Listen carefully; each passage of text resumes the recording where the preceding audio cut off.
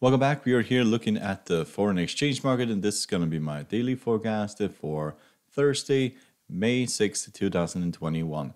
If you'd like to support our channel, you're welcome to hit the subscribe button down here in the corner, hit the like button and the bell button to see our newest videos, and you're welcome to join us over at Patreon, where you can get access to our full technical analysis, our online trading, and also our courses. The link is down below. So we'll start by looking at the Great British Pound and the US dollar, and as you can see, well, nothing really has happened today. We fell towards the 20 exponential and found support there, rallied, but still we're down 0.06% at this current stage. We're just above the middle of the Bollinger Band. Technical indicators, they are fairly mixed at this point. MACD is flat, the RSI is bearish, CCI is flat, and the stochastic is bullish. So they're technically all over the place. So we have a upper resistance line here that we have to break through in order to go higher. And if you do that, we most likely will go and retest these previous highs. Breakdown from here will most likely find major support down at the 100 moving average at 1382. So let's look at the US dollar and Japanese yen, and the same thing goes for the US dollar Japanese yen.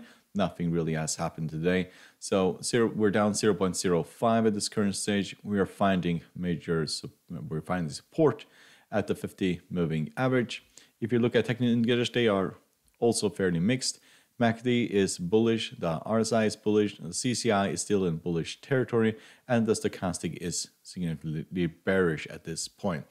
It looks like we are going to turn around, at least head towards the middle of the Bollinger Band, which is down here at 108,679. That is what it looks like here at the Bollinger Band, but we could also turn around.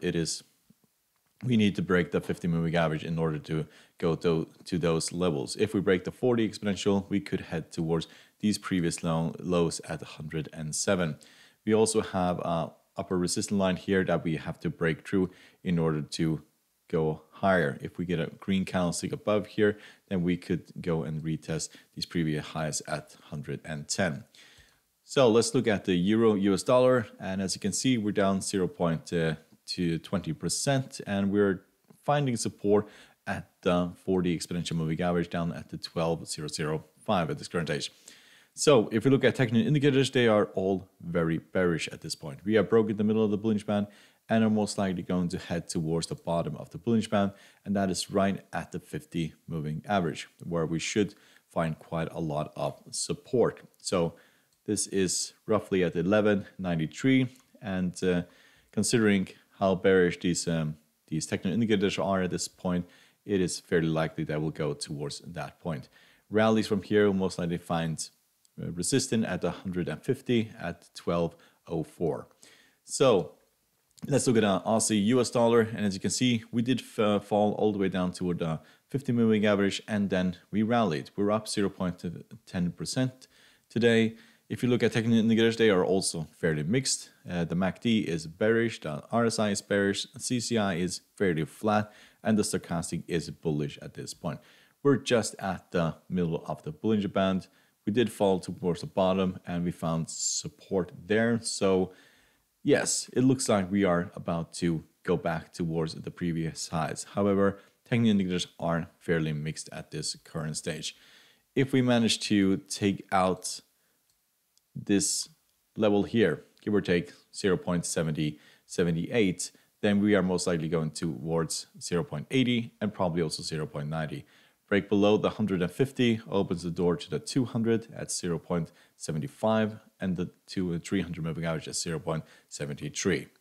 So let's look at the US dollar, Canadian dollar, and same thing goes for the US dollar, Canadian dollar. Nothing really has happened today. We're down 0.03. And if you look at technical indicators, they are all very, very bearish.